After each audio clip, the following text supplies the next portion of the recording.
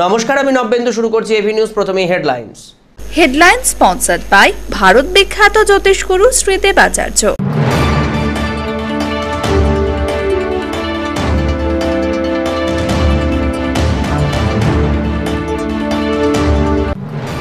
স্থানীয় যুবকদের নেতৃত্বে স্কুল চত্বরে বৃক্ষরোপণ অনুষ্ঠানে যোগ রাহুল সিনহার। স্কুল চত্বরে ছাত্রছাত্রীদের উপস্থিতিতে জয় শ্রীরাম স্লোগান। বিতর্কে বিজেপি নেতা রাহুল সিনহা, কটাক্ষ তৃণমূলে।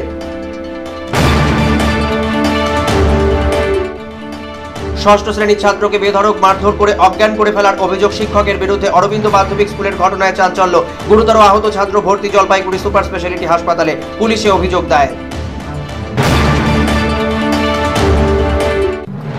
উত্তরবঙ্গের শিক্ষা প্রতিষ্ঠানগুলির ৮০% আসনে কামতাপুর ভাষাভাষীদের জন্য সংরক্ষণের দাবি কামতাপুর ছাত্র সংগঠনের। জলপাইগুড়ির বিভাগীয় কমিশনারকে স্মারকলিপি পেশ।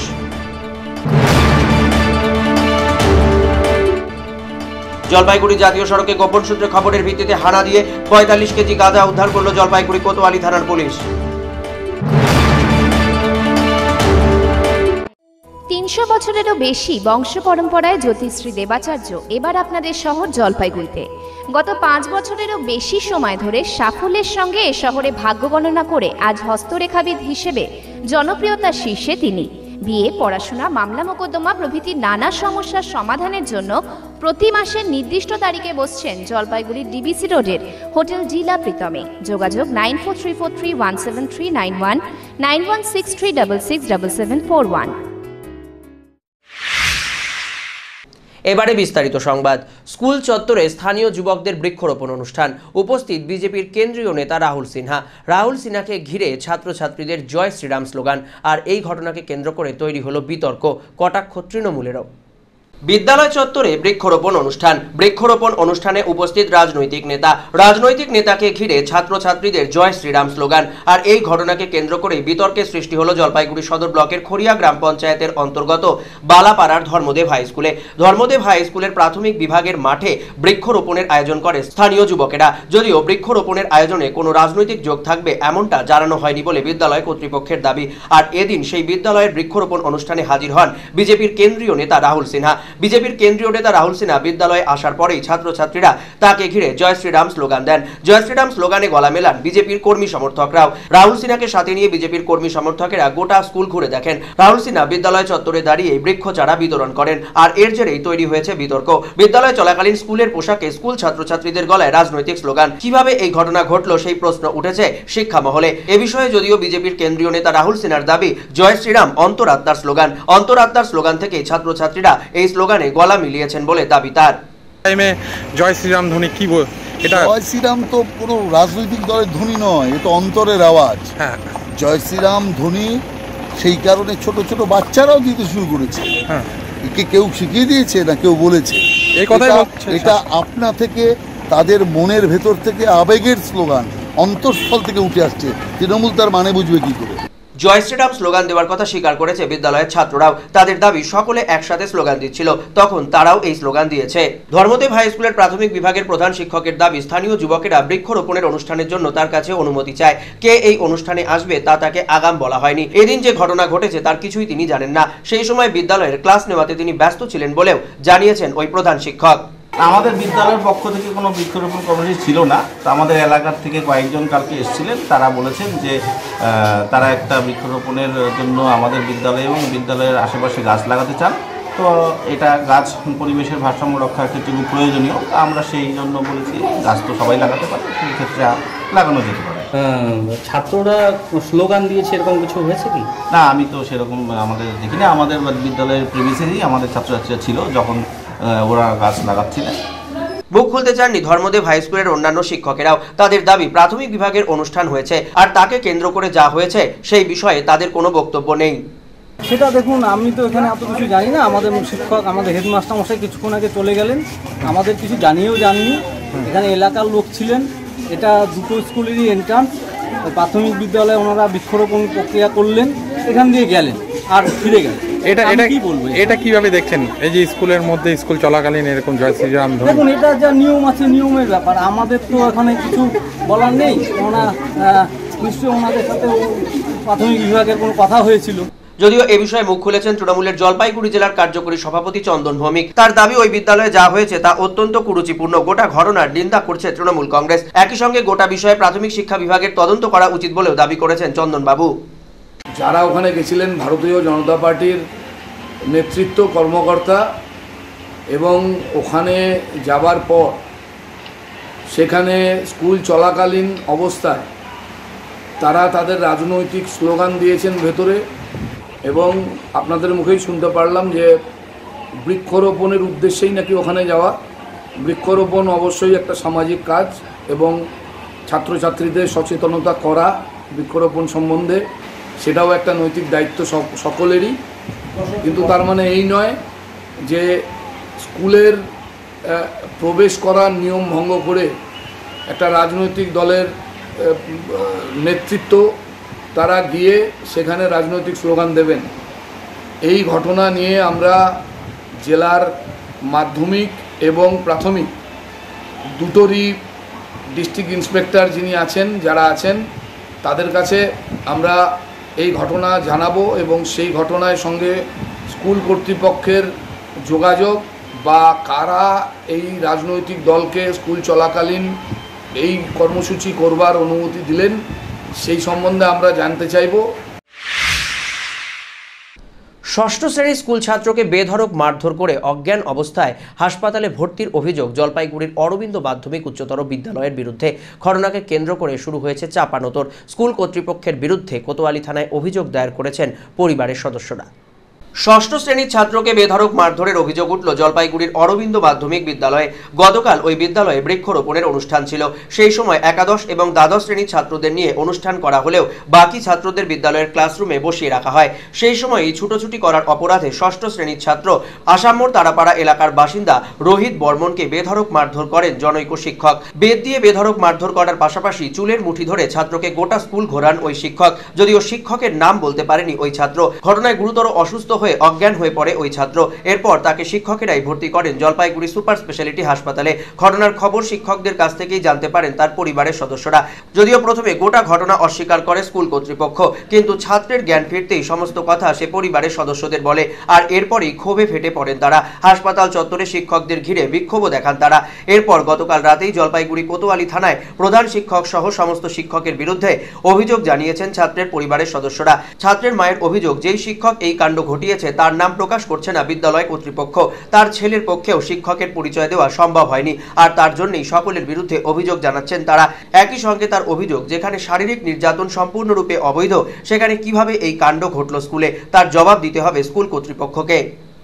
তো ছিল না, দুই ভাই ওরা স্কুলে আসলো, চান খাওয়া দাওয়া করে, তখন তো কোনো অসুস্থ ছিল না। তাহলে কি মাস্টারমশাই এখানে মিথ্যা কথা বলে? হ্যাঁ, মাস্টারমশাইরা যখন এখানে ভর্তি করে এলো তখন বলতেছে অসুস্থ, জ্বর আসছে, কিন্তু আদার্স তখন কোনো জ্বর নেই।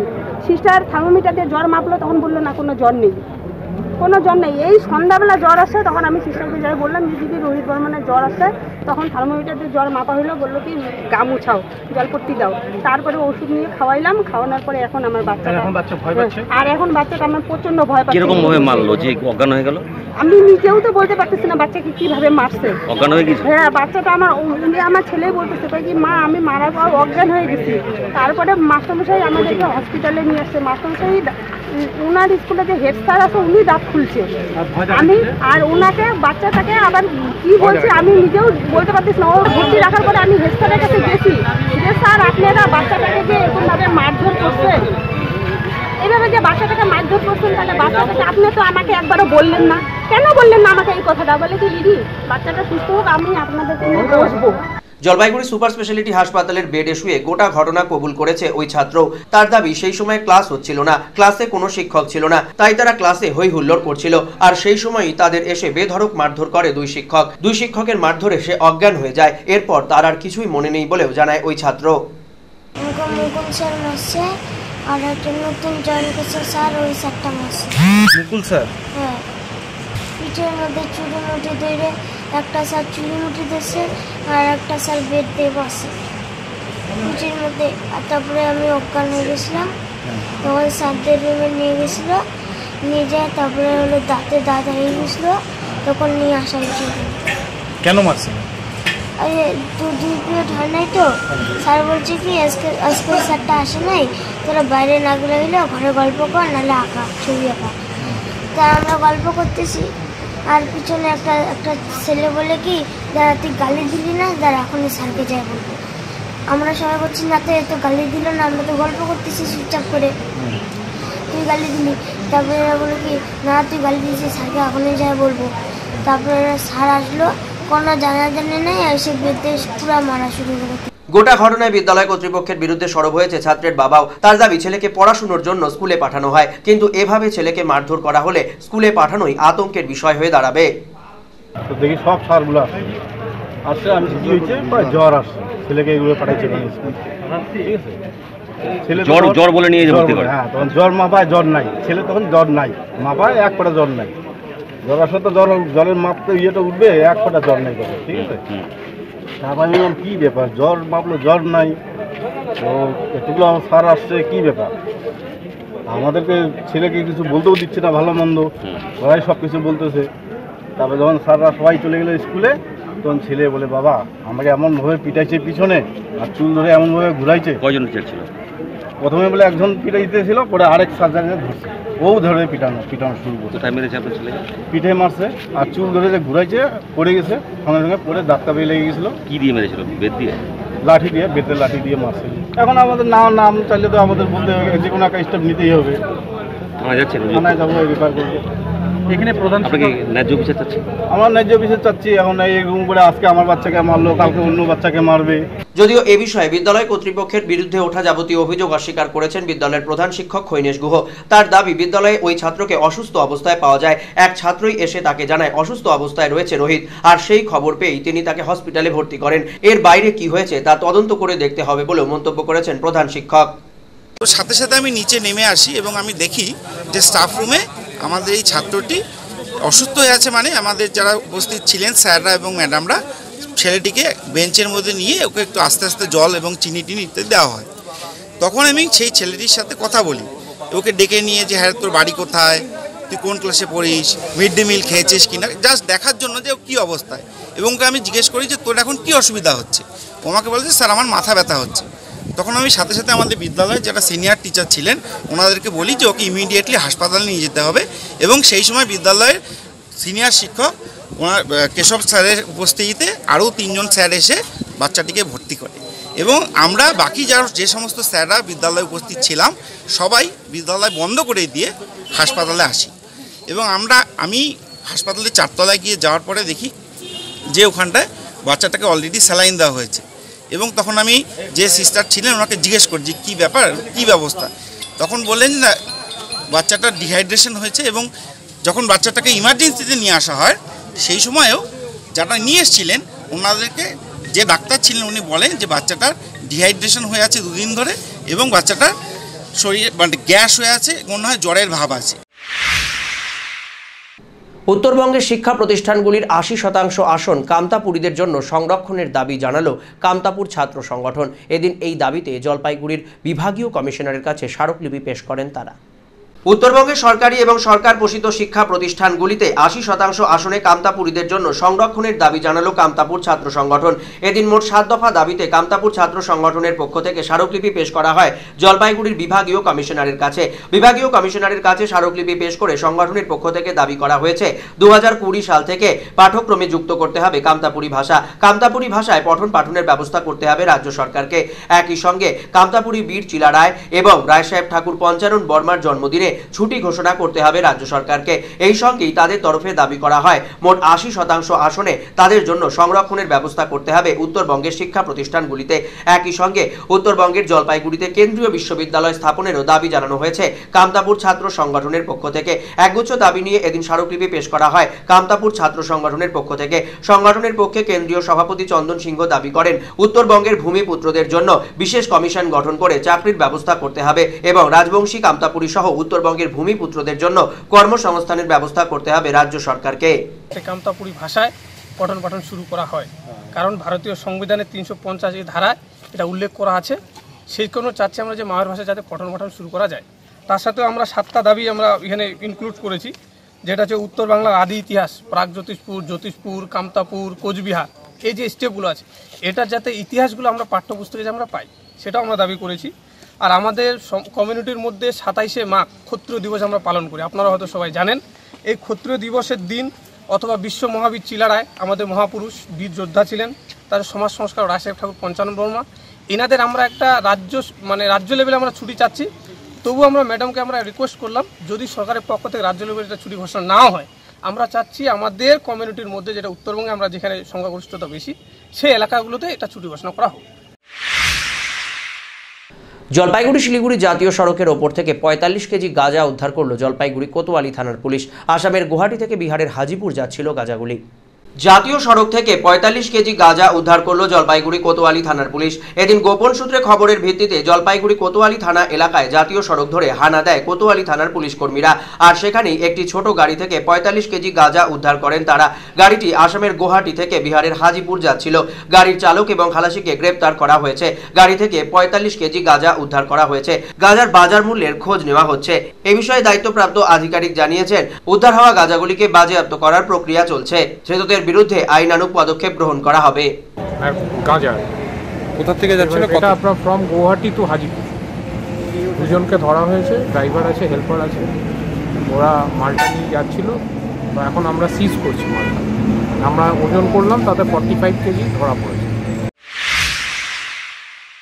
বিজেপির সদস্যতা অভিযানে এলেন বিজেপির কেন্দ্রীয় নেতা রাহুল সিনহা। কথা বললেন সাধারণ বিজেপি কর্মী সমর্থকদের সঙ্গে। বিজেপির সদস্যতা কর্মসূচিতে যোগ দিতে জলপাইগুড়িতে এলেন বিজেপির কেন্দ্রীয় নেতা রাহুল সিনহা। এদিন জলপাইগুড়ি সদর ব্লকের খড়িয়া গ্রাম পঞ্চায়েতের অন্তর্গত বালাপাড়াতে সদস্যতা অভিযান করে বিজেপি। সদস্যতা অভিযানে দলে আসা নতুন সদস্যদের সঙ্গে আলাপ পরিচয় করেন বিজেপির কেন্দ্রীয় নেতা রাহুল সিনহা। উপস্থিত ছিলেন জেলা বিজেপি সভাপতি দেবাশিস চক্রবর্তী সহ জেলার বিজেপি নেতারা। তাদের উপস্থিতিতেই সাধারণ কর্মী সমর্থকদের কাছ থেকে দলের বিষয়ে শোনেন কেন্দ্রীয় নেতা রাহুল সিনহা। এখন নিচে ছোট একটি বিরতি, ফিরে আসছি বিরতির পর, সঙ্গে থাকুন। জলপাইগুড়ি ক্ষুদ্র চা চাষীদের জন্য সুখবর। এবার জলপাইগুড়িতে চলে এসেছে জাপানি প্রযুক্তিতে তৈরি টি হারভেস্টিং মেশিন। টি স্পেয়ার্স ইন্টারন্যাশনাল নিয়ে এসেছে এই অত্যাধুনিক মেশিন, যার দ্বারা খুবই অল্প সময়ে প্রচুর চা পাতা উত্তোলন সম্ভব। একই সাথে কম শ্রমিক দিয়েও কাজ করা যায়। তাই আর দেরি না করে আজই চলে আসুন টি স্পেয়ার্স ইন্টারন্যাশনাল জলপাইগুড়ি শাখা, শিরিষতলা মোড়, জলপাইগুড়ি। সাধারণত আমরা চাষিদের সুবিধার্থের জন্য যারা তারা অনেকটা দূরে যায় তাদেরকে সার্ভিস নিতে হচ্ছে, সেই সার্ভিসটুকু যাতে আমরা তাদের ঘরের কাছে দিতে পারি তার জন্য আমাদের জলপাইগুড়িতে আসা। আপনার প্রিয় বাড়ির ইন্টেরিয়র এবং এক্সটেরিয়র সাজসজ্জার সম্পূর্ণ সলিউশন নিয়ে এসেছে ডোরস অ্যান্ড ডোরস। এখানে আপনি পাবেন প্লাস্টিকের দরজা, কাচের দরজা, মেইন ও পার্টিশন দরজা, বিভিন্ন রকম জানালা, partition, floor, ceiling, steel railing. এছাড়াও আপনি পাবেন modular kitchen chimney, ladder, ACP ও আরো অনেক কিছু। অত্যাধুনিক ডিজাইনের ফ্যাশনেবল এবং টেকসই দরজা, জানালা এবং অন্যান্য সামগ্রী দিয়ে মনের মতো ঘর সাজাতে আজই চলে আসুন। আমাদের ঠিকানা ডোরস অ্যান্ড ডোরস, কদমতলা, দুর্গাবাড়ির বিপরীতে, জলপাইগুড়ি। যোগাযোগ করুন 9475893400, 9593350300 এবং 8972452942 এই নম্বরে। নববর্ষে নতুন গয়না, সোনার গয়নায় মজুরি শুরু 7% থেকে, সঙ্গে 25% ফ্ল্যাট ডিসকাউন্ট সোনার গয়নার মজুরিতে। এছাড়া সোনার ব্যাঙ্গেলসের উপর পাবেন অতিরিক্ত 5% ডিসকাউন্ট। গয়নার কেনাকাটায় পেয়ে যান 501 টাকা মূল্যের ফ্রি ডায়মন্ড গিফট ভাউচার। 25,000 টাকা বা তার বেশি মূল্যের গয়নার কেনাকাটায় পেয়ে যান একটি সোনার কয়েন ফ্রি। ওরিয়েন্ট জুয়েলার্স, শুধুই hallmark. A good life is a collection of happy moments. তাই আপনার লাইফে যে কোনো সেরিমনিকে মেমোরেবল করে রাখতে জলপাইগুড়িতে চলে এলো গ্রেটার কৈলাস। শহরের লার্জেস্ট রয়্যাল সেরিমনি হল, 18,000 স্কোয়ার ফিটের লন ও পার্ক রয়েছে এখানে। 9,000 স্কোয়ার ফিটের ব্যাঙ্কোয়েট হল, গেস্টদের জন্য লাক্সারি রুম রয়েছে গ্রেটার কৈলাসে। তাই যে কোনো সেরিমনির জন্য আজই বুকিং করুন greater কৈলাসে। Greater Kailash near Sunitibala সদর girls high school, behind Kotwali police station, Jalpaiguri. Phone number 9832044716। ফিরে এলাম বিরতির পর।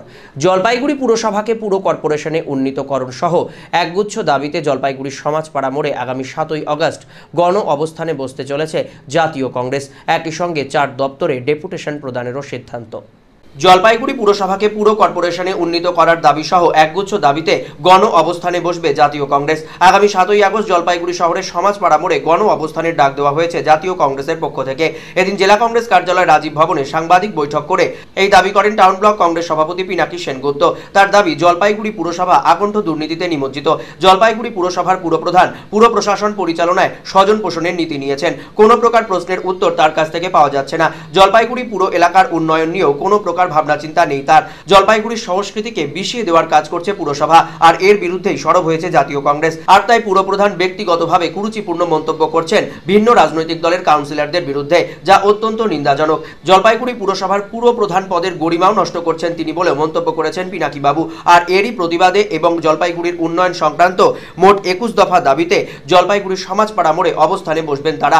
অবস্থান বিক্ষোভ থেকে সাধারণ মানুষের কাছে জলপাইগুড়ি পুর এলাকার উন্নয়নের জন্য একগুচ্ছ দাবি তুলে ধরবেন তারা। সেদিনই অবস্থান বিক্ষোভ শেষে জলপাইগুড়ি পুরসভা, জলপাইগুড়ি জেলা শাসকের কার্যালয়, শিলিগুড়ি জলপাইগুড়ি উন্নয়ন কর্তৃপক্ষ এবং উত্তরবঙ্গ উন্নয়ন দপ্তরে উন্নয়ন সংক্রান্ত স্মারকলিপি পেশ করবে কংগ্রেস বলেও জানিয়েছেন পিনাকি বাবু।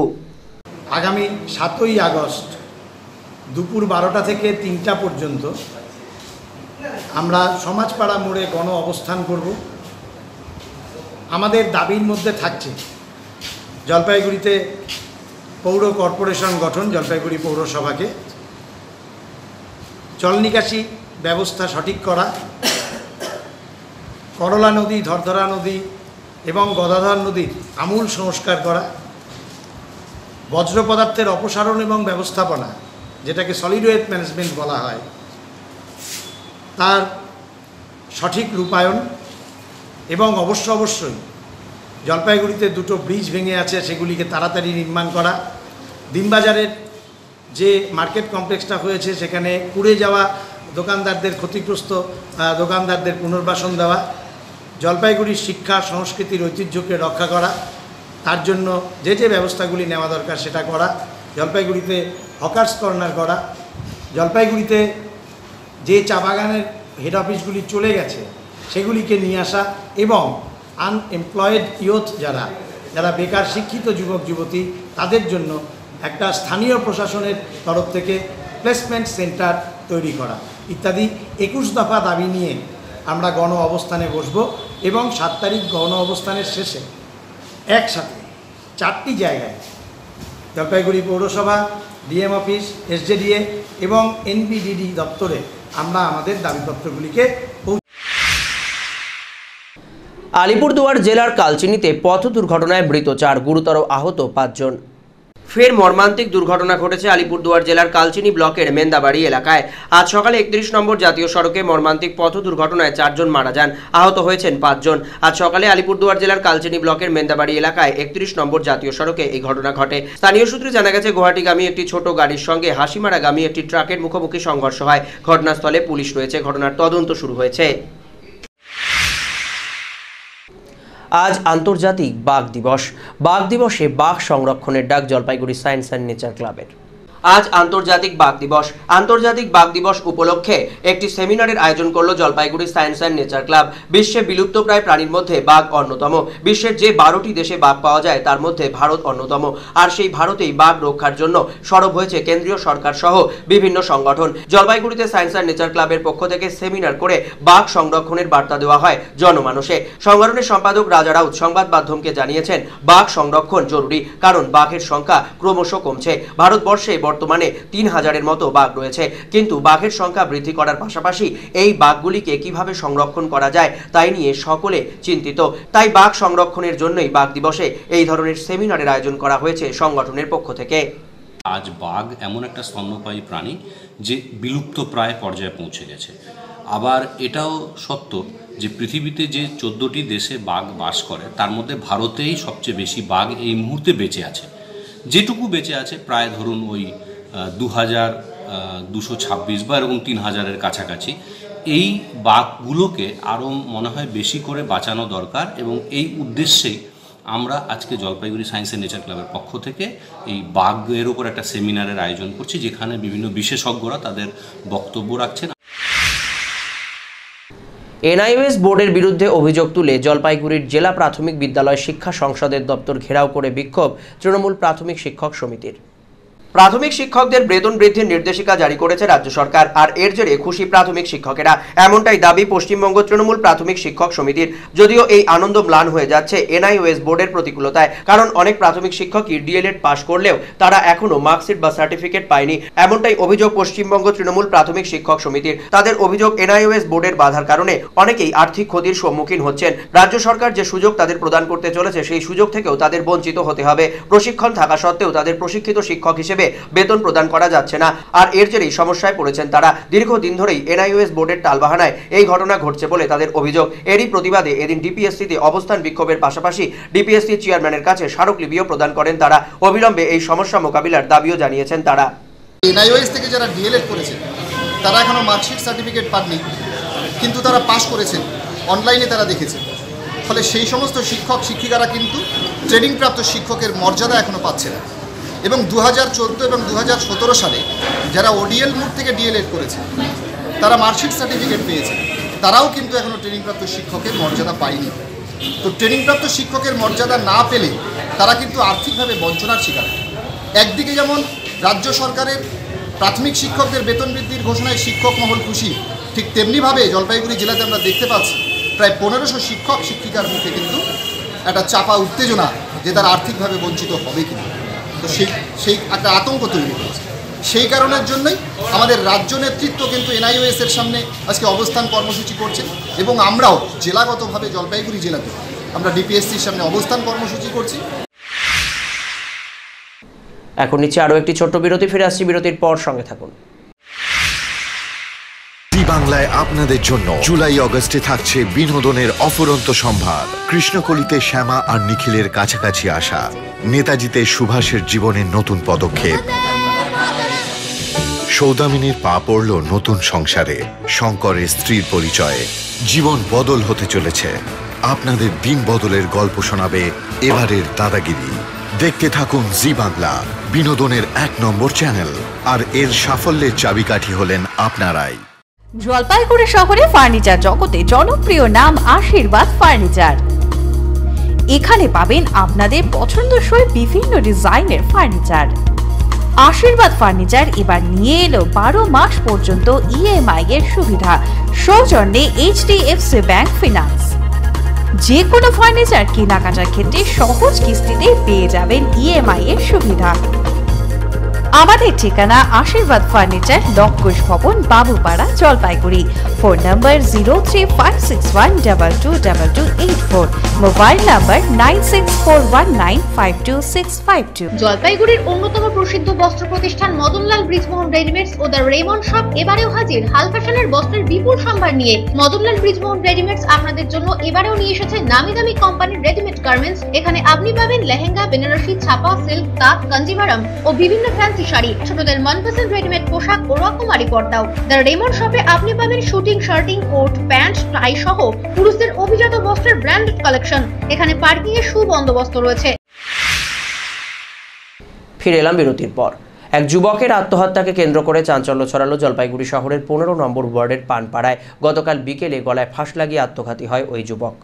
গলায় ফাঁস লাগিয়ে আত্মঘাতী হলো এক যুবক। ঘটনাটি ঘটেছে জলপাইগুড়ি পুরো এলাকার 15 নম্বর ওয়ার্ডের পানপাড়ায়। পানপাড়া এলাকার বাসিন্দা স্থানীয় যুবক 23 বছরের শিবা দাস গতকাল গলায় ফাঁস লাগিয়ে আত্মঘাতী হয়। স্থানীয় বাসিন্দারা জানান গতকাল বাড়িতে একাই ছিল ওই যুবক। সেই সময় বাড়ির অন্যান্যরা রাস্তায় ঘোরাঘুরি করছিল, আর এরই মধ্যে গলায় ফাঁস লাগিয়ে আত্মঘাতী হয় সে। বিকেলে ঘটায় ঘটনায় সাথে সাথেই তাকে নিয়ে যাওয়া হয় জলপাইগুড়ি সুপার স্পেশালিটি হাসপাতালে। সুপার স্পেশালিটি হাসপাতাল কর্তৃপক্ষ মৃত বলে ঘোষণা করে যুবককে।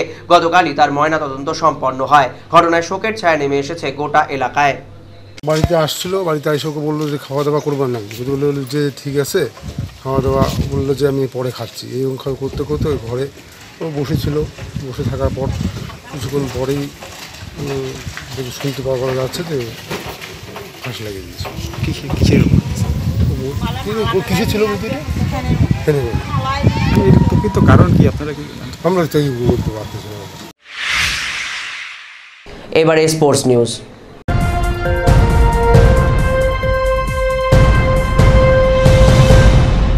65তম রাজ্য মহিলা স্কুল কাবাডি প্রতিযোগিতার সূচনা হলো জলপাইগুড়িতে।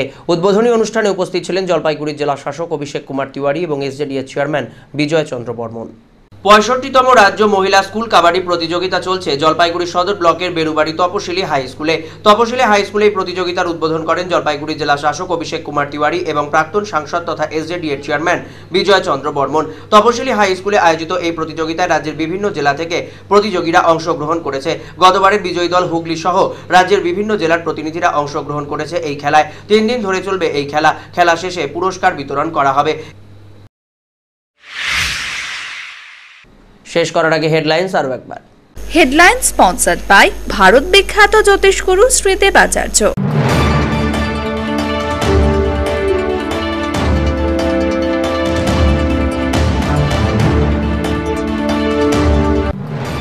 স্থানীয় যুবকদের নেতৃত্বে স্কুল চত্বরে বৃক্ষরোপণ অনুষ্ঠানে যোগ রাহুল সিনহার। স্কুল চত্বরে ছাত্রছাত্রীদের উপস্থিতিতে জয় শ্রীরাম স্লোগান। বিতর্কে বিজেপি নেতা রাহুল সিনহা, কটাক্ষ তৃণমূলে।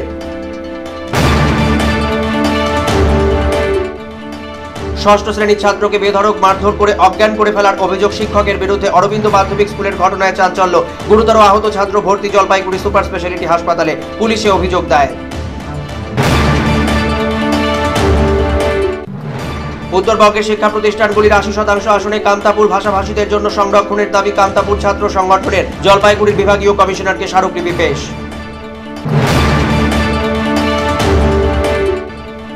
জলপাইগুড়ি জাতীয় সড়কে গোপন সূত্রে খবরের ভিত্তিতে হানা দিয়ে 45 কেজি গাঁজা উদ্ধার করল জলপাইগুড়ি কোতোয়ালি থানার পুলিশ। 300 বছরেরও বেশি বংশ পরম্পরায় জ্যোতিশ্রী দেবাচার্য এবার আপনাদের শহর জলপাইগুড়িতে। গত 5 বছরেরও বেশি সময় ধরে সাফল্যের সঙ্গে এ শহরে ভাগ্য গণনা করে আজ হস্তরেখাবিদ হিসেবে জনপ্রিয়তার শীর্ষে তিনি। বিয়ে, পড়াশোনা, মামলা মোকদ্দমা প্রভৃতি নানা সমস্যার সমাধানের জন্য প্রতি মাসের নির্দিষ্ট তারিখে বসছেন জলপাইগুড়ির ডিবিসি রোডের হোটেল জিলা প্রীতমে। যোগাযোগ 9434317391 9163667741। এখনকার মতো এভি নিউজ এই পর্যন্তই। পরবর্তীতে ফিরে আসবো আরও সংবাদ নিয়ে। আপাতত আপনাদের চোখ থাকুক এভি আমার ভিশনে। নমস্কার।